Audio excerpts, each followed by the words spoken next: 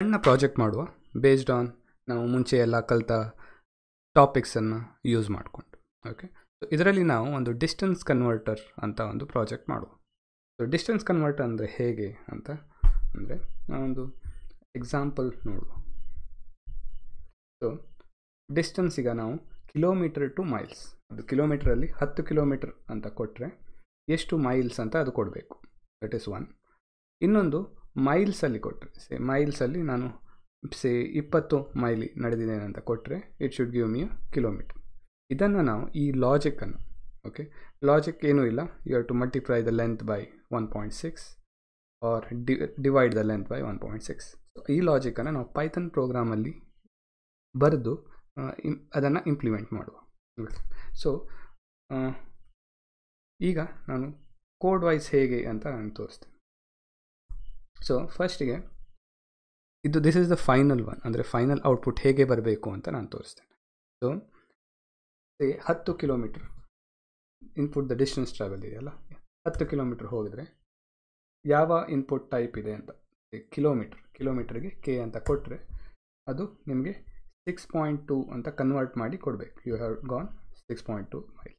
Okay, ಈಗ ಮತ್ತೊಮ್ಮೆ ನಾನು ಮೈಲ್ಸನ್ನೇ ಕೊಟ್ಟರೆ, ಸೊ ಅದು ನಾವು ಕಿಲೋಮೀಟರ್ ಮೈಲ್ಸ್ ಮಾಡಿದ್ದು.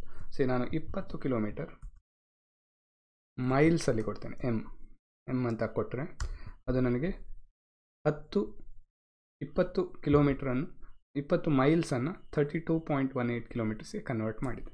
So this is the over all program.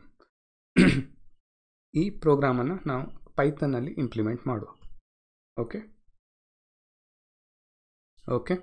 So ನಾವೀಗ ಫಸ್ಟ್ ಸ್ಟೆಪ್ ಒಂದು ಯೂಸರ್ನ ಇನ್ಪುಟನ್ನು ಕ್ಯಾಪ್ಚರ್ ಮಾಡುವ. ಓಕೆ, ಸೊ ಅದನ್ನು ನಾನು ಒಂದು ಇನ್ಪುಟ್ ಫಂಕ್ಷನ್ ಅಂತ ಹಾಕಿಬಿಟ್ಟು ಇನ್ನು ಇನ್ಪುಟ್ ದ ವ್ಯಾಲ್ಯೂ, ಓಕೆ, ಎಷ್ಟು ಡಿಸ್ಟೆನ್ಸ್ ಟ್ರಾವೆಲ್ಡ್ ಅಂತಲೂ ಹಾಕ್ಬೋದು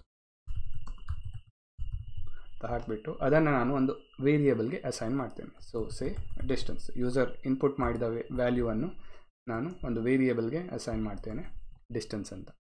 ನೆಕ್ಸ್ಟ್ ಅದು ಯಾವ ಟೈಪ್ ಇನ್ಪುಟ್ ಅಂತ ಅದನ್ನು ನಾನು ಪುನಃ ಯೂಸರ್ಗೆ ಎಂಟರ್ ಮಾಡಲಿಕ್ಕೆ ಹೇಳ್ತೇನೆ. ಸೊ ಇದನ್ನು ಇನ್ಪುಟ್ ಟೈಪ್ ಹೇಗೆ ಅಂದರೆ ಟೈಪ್ ಯಾವುದು, ಮೇ ಬಿ ಒಂದು ಕೆ ಅಂತ ಹಾಕಿದರೆ ನಾವು ಕಿಲೋಮೀಟರ್ಸಲ್ಲಿ ಹಾಕಿದ್ದಾರಂತ, ಅಥವಾ M for miles. Okay, M ಅಂತ ಹಾಕಿದರೆ ಮೈಲ್ಸಲ್ಲಿ ಹಾಕಿದ್ದಾರಂತ ಅರ್ಥ. ಇದನ್ನು ನಾನು ಇನ್ನೊಂದು ಯೂನಿಟ್ ಅಂತ ಒಂದು ವೇರಿಯೇಬಲ್ಗೆ ಅಸೈನ್ ಮಾಡ್ತೇನೆ. ಸೊ ಇದು ಇನಿಷಿಯಲ್ ಇನ್ಪುಟ್. ಇದಾದ ಮೇಲೆ ಈಗ ನಮಗೆ 2 ಇನ್ಪುಟ್ ಸಿಕ್ಕಿದೆ. ಅದಾದಮೇಲೆ ನಾನೊಂದು ಇಫ್ ಸ್ಟೇಟ್ಮೆಂಟ್ ಬರೀತೇನೆ. ಇಫ್ ಏನಂದರೆ ಇಫ್ ಯೂನಿಟ್, ಈಗ ಎಂಟರ್ ಮಾಡಿದ unit type equal to K, ಅಂದರೆ ಕಿಲೋಮೀಟರ್ ಇದ್ದರೆ ಕ್ಯಾಪಿಟಲ್ ಕೆ ಅಂತ ಹಾಕ್ತೇನೆ. ಇದ್ದರೆ ಏನು ಮಾಡಬೇಕು ಅಂದರೆ ನಾವು ಆ ಲಾಜಿಕ್ ಹಾಕಬೇಕು. ಸೊ ಏನು ಲಾಜಿಕ್ ಇದೆ, if ಕಿಲೋಮೀಟ್ರಲ್ಲಿದ್ದರೆ divide the length value by 1.609.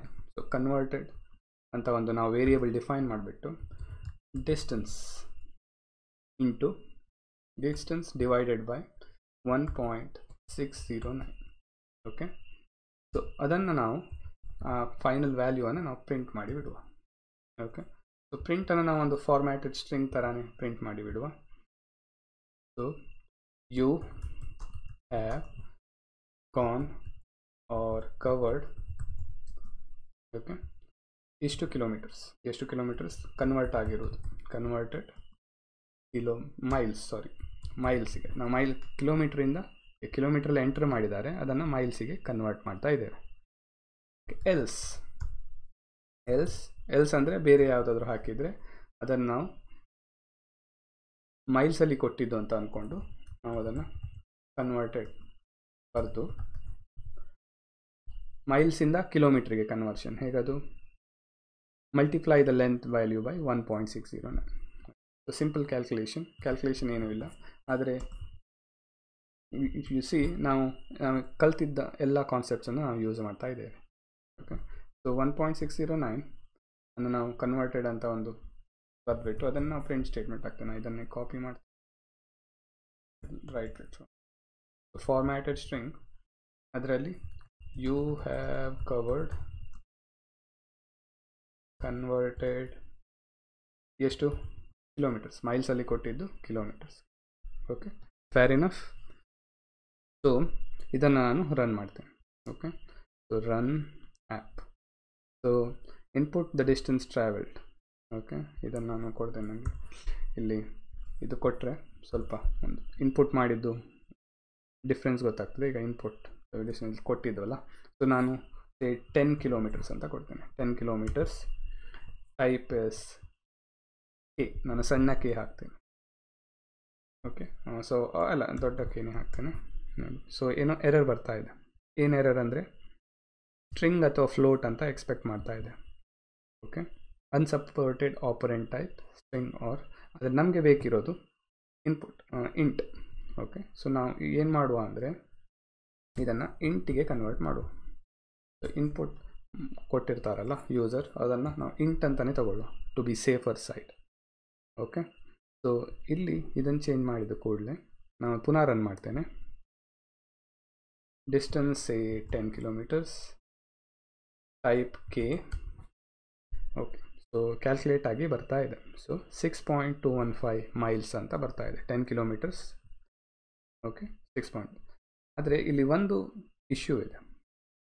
ನಾನೀಗ 10 ಕಿಲೋಮೀಟರ್ಸನ್ನು ಕೆ ಕ್ಯಾಪಿಟಲ್ ಬದಲು ಸಣ್ಣ ಕೆ ಹಾಕಿದರೆ ಅದು ಇನ್ನೂ ಇಲ್ಲಿ ಬರ್ತಾ ಇದೆ.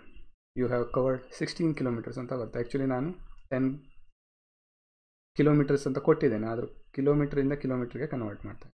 ಸೊ ಅದಕ್ಕೆ ಏನು ಮಾಡುವ ಅಂದರೆ ಇಲ್ಲಿ ಇದನ್ನು ಅಪ್ಪರ್ ಅಂತ ಹಾಕಿಬಿಟ್ಟು, ಅಪ್ಪರ್ ಫಂಕ್ಷನ್ ಇದೆಯಲ್ಲ ಇನ್ಬಿಲ್ಟ್, ಅದಕ್ಕೆ ಕನ್ವರ್ಟ್ ಮಾಡುವ. ಸೊ ಯೂಸರ್ ಯಾವುದೇ ಇನ್ಪುಟನ್ನು ಎಂಟರ್ ಮಾಡಿದ್ರು, upper case R lower case, ಅದನ್ನು ನಾವು ಕನ್ವರ್ಟ್ ಮಾಡಿಬಿಟ್ಟು ಅಪ್ಪರ್ ಕೇಸಿಗೆ ಕಂಪೇರ್ ಮಾಡ್ತೇವೆ.